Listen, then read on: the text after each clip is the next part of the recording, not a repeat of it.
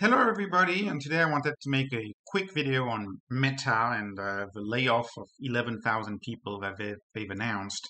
Actually, this is a follow-up to my video from 2 weeks ago where I was talking about how crazy it was for a company like Meta to be trading at a PE of 9. And I didn't buy the stock. I'm still not buying the stock. The stock is growing at 10 to 15% a year. That's not high enough growth for me, so I haven't bought the stock even though it's tempting. Um, but today, Meta is up. Today, Wall Street loves Meta. And that's because of that layoff. So, briefly, Meta, what are some of the reasons why people would want to invest in Meta? Well, it's a low growth, huge moat company, right? They have four major apps with 3.7 billion users, a huge network effect. It's going to be very hard for anybody to be the social media giant. Meta is, as much as some people say TikTok is a threat, Meta is still the number one. Um, they have a lot of earnings, right? 34 billions a year in earnings with only a market cap of 275 billion. So Wall Street should love those earnings. They've announced a buyback. The stock is down 70%. So they're buying back their stock. Again, Wall Street should love that. They have 17.7 billion left in their buyback facility to buy back their stock. And the thing that appealed to me the most about Meta is their bet on this long-term future, their 10-year bet on the metaverse, on developing something new, on actually building to enhance their product and thinking about the future. That's one thing that I liked about Meta. Wall Street hated that. And today, Meta, I think, has followed Wall Street's advice, and they've laid off 11,000 people. 11,000 people of, you got to realize, I have multiple friends, very, very smart people who have applied at Meta. Like, Meta is a very, very, very, very hard company to get into. And they are laying off 11,000 people. So that is a huge layoff. Um, it's not a very good thing for the metaverse, I don't think. It doesn't speak good for the metaverse, doesn't speak good for some of their innovation, but it speaks very good for the issues of today, which is today, right now, the market's short term, and it only cares about short term. So here's why I think it's a positive for the stock, as terrible as it is for the people who are getting laid off. It is just terrible. 11,000 jobs in one shot is crazy. Why is this good for the stock? Because they are not putting as much money into the metaverse. If you read the letter of Zuckerberg, they'll say we're going to focus only on the long-term aspects of the metaverse. So that means that they are not focusing on this moonshot that the metaverse is as much. And the recession that we're settling in right now really, really means that those moonshot projects are not going to be valued by the market. So again, they're putting a pause on the metaverse, continuing on that strategy of putting a pause on the metaverse, and it will take much longer for the metaverse to manifest itself and become a thing. And right now, it seems to be the right move because look at today's Roblox earnings. Today, Roblox is down 70%. Roblox is technically the only real metaverse we have out there, and they're down 17%. So clearly, them moving away from that is a short-term positive. Another short-term positive is they're refocusing on AI and recommender systems, right? This is very, very good. They gotta work on their AI if they want to gain back the business that they've lost from Apple privacy changes. There's other ways to track your users, and AI has to learn those new ways of doing it, and AI will overcome that and will learn that while also respecting privacy. But that's going to take probably a few years, and by refocusing the energy of your people on doing this, that means that you may get a better recommendation system sooner. And again, this is going to help the market, which is very short-term oriented right now. And recommender systems for their content is essential. Again, if you want to beat TikTok, if you dig deep into the strategy of TikTok, they're really, really good at recommending this short, addictive content. And if they invest in those, they have a chance, along with YouTube Shorts, with Instagram Reels, they have a chance at competing against TikTok. And in general, you want to see big tech invest in AI. That is so important to the future. And Meta has invested so much in AI research. I suggest if you want a sneak peek as to what the future is going to look like, I suggest you go to makeavideo.studio and try to look at some of the stuff that they do.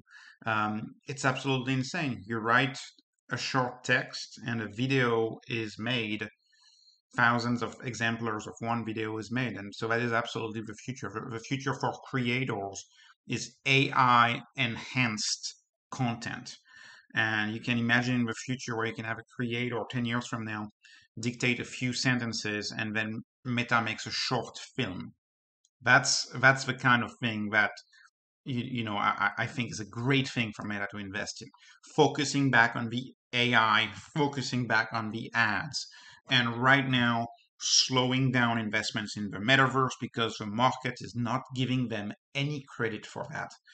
And of course, the sad consequence is $11,000, and we're slowing the pace of innovation, which is also, I think, overall works for society to slow the pace of innovation, regardless of whether someone agrees or not with the metaverse. Like, regardless of whether you agree or not, like they had some really cool stuff and really cool innovations, and there's very compelling cases for the metaverse, just like there's compelling cases for conference calls and actually meeting online. There's compelling cases for that, and unfortunately we'll have to wait longer to see them come to fruition. What are some of the negatives, right? So I don't like that short-term focus. It always makes me uneasy. Whenever there's short-term focus, that's when a disruptor can come and take over. And so clearly Facebook is looking at short-term. I'm also becoming more and more concerned at the impact of Twitter on companies like Meta or YouTube, YouTube belonging to Google, because Elon Musk has had big plans. If you read the early plans for the X super app, you realize that Elon Musk has big ambitions, and he has capital. He has a lot of capital and a lot of big ambitions, and he also is very, very good at AI. I suggest you look up some of the stuff that AI does and OpenAI does. I think that could be a little bit of a threat for Facebook, which is once again ties into that why I don't like seeing a short-term focus. And something that Facebook can't control is, of course, the fact that TikTok is still allowed in the USA, and that is a negative.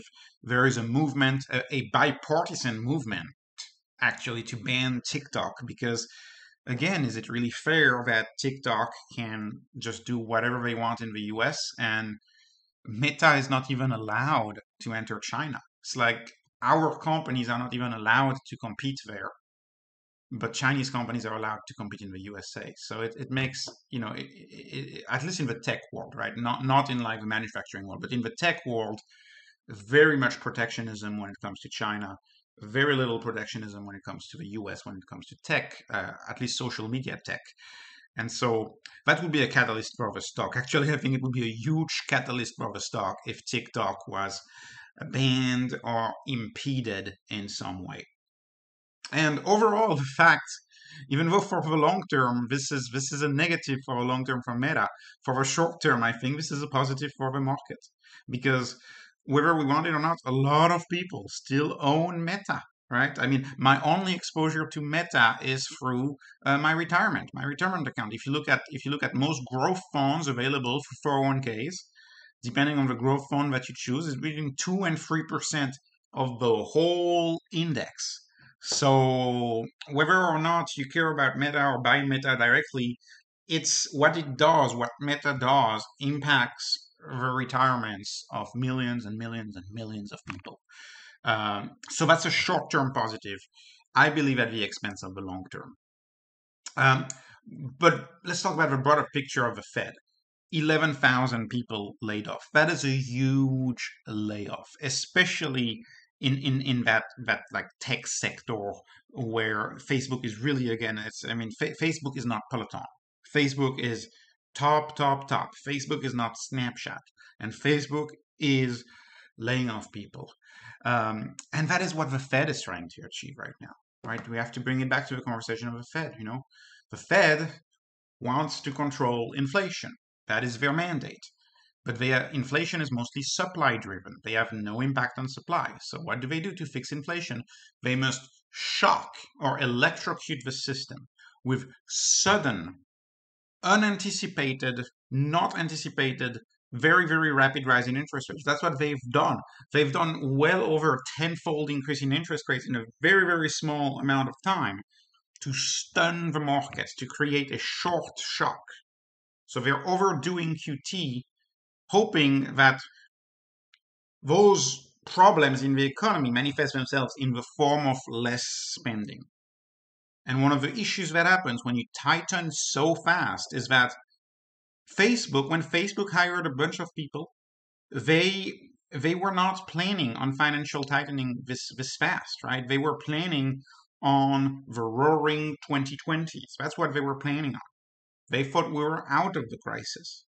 And so they invested heavily in the economy. But they've been stunned. They've been shocked by this rapid rise in interest rates. Really, really, companies. I mean, the few companies that predicted that, good for you, because most didn't. And so what that means is that, of course, the firm has to be agile. The firm has to adapt to the macro, and so they decide to do layoffs. So layoffs equals less spending. If you get laid off, you spend less because you lose your job, right? If you spend less, there's less demand for stuff of any kind, and that is theoretical here. And if there's less demand for stuff, prices drop. That's the whole idea. And look at the tech layoffs. There have been huge tech layoffs. I mean, even Tesla fired 5% of its staff. Like, it's insane the number of layoffs. There have been huge layoffs all over tech, but not just tech. You know, Wells Fargo was talking about laying off half of its mortgage bankers, realtors having to look jobs, contractors, anything in retail, supply chain, anybody in logistics. There's layoffs all over the economy. These layoffs will translate into less spending, less demand for stuff, and the prices will go down. And as soon as the prices go down, the Fed will engage into QE again. And we will engage into QE again because, again, all of these layoffs mean that unemployment will be high. And unemployment is a lagging indicator. I happen to believe that QE will resume much sooner than people think because of a deficit.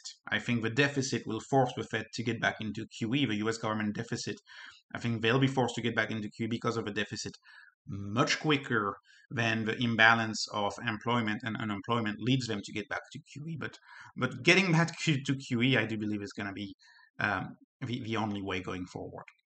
That's what I believe. That's why the channel is named Beat the Denominator. That's why I named it Beat the Denominator. So overall, good thing for the short term, bad for the long term. Again, this is entertainment only, not investment advice.